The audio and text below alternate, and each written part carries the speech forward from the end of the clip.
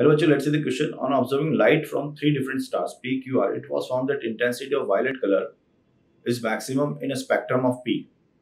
The intensity of green color of maximum in a spectrum of R, and the intensity of red color is maximum in the spectrum of Q. If Tp, Tq, Tr are the respective absolute temperatures, then PQR it can be concluded the above observation. So बच्चों temperature जो होता है according to Wien's displacement law inversely proportional lambda के, ठीक है। तो ये बोल रहा है कि PQR हमारे पास तीन स्टार्स हैं. It was found that intensity of violet color is maximum in spectrum of P.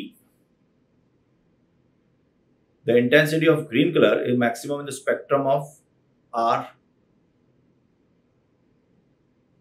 and the intensity of red color is maximum for Q. So हमारे पास violet आ गया, green आ गया, red आ गया. तो इस तरफ जाने पर लैम्बडा बढ़ जाएगा, लैम्बडा बढ़ेगा तो टेम्परेचर घटेगा. सो मैं लिख सकता हूं टेम्परेचर ऑफ, ये लैम्बडा बढ़ेगा तो जाने पे टेम्परेचर घटेगा, तो मैं बोलूंगा temperature of red is less than to temperature of